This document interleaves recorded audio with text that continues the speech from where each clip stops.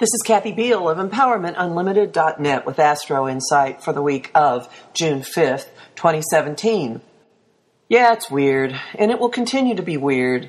However, this week we do have two very nice and helpful shifts that are somewhat parallel. Two planets that spent a good portion of the spring retrograde and stirring up all kinds of stuff are both not only direct, which they've been for some time, but they are both going home. These would be Mercury, the cosmic messenger, the planet that rules what comes into our head and goes out of our head. I say gadgets, and getting around. And Venus, the love goddess, the goddess of desire, who rules everything we value, relationships, money, creativity. They are both going home on Tuesday, and this is going to shift the atmosphere in some wonderfully comfortable ways. Certain things about how our brains are working, how communication happens, the ease of getting around, and how we interact with each other. All of these things are going to gently flow into their preferred mode of expression.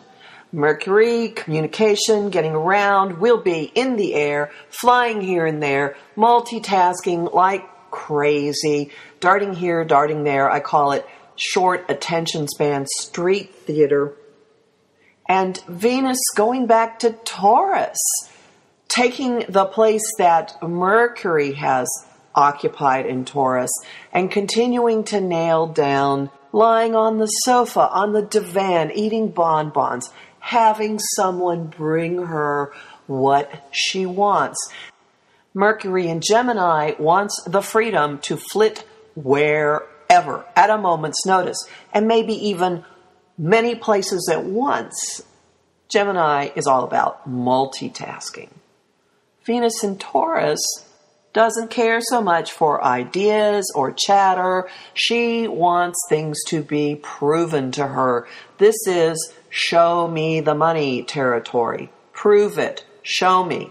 Sweet nothings won't do it for her. She wants things that she can take to the bank, that sit next to her, that she can touch, taste, feel, experience with the senses. So as of this week, the three inner planets have all shifted signs. Mars, the ruler of our drive, left go in every direction Gemini over the weekend and slid into Cancer, which is extremely feeling-oriented, touchy-feely, taking things personally, dumping your energy into stuff that your heart feels is important. Mercury has taken off into the sign where Mars was, so we've got our minds going a mile a minute, lots of talk, noise level ratcheting up, and Venus is sliding into the sign where Mercury was, giving this show me, I want to experience it quality to all of our social interactions, to relationships, to creativity. This isn't staring out into the sunset and daydreaming about inspiration. This is creating something really tangible, preferably something you can make money from. But even if not that, something you can actually put your body into.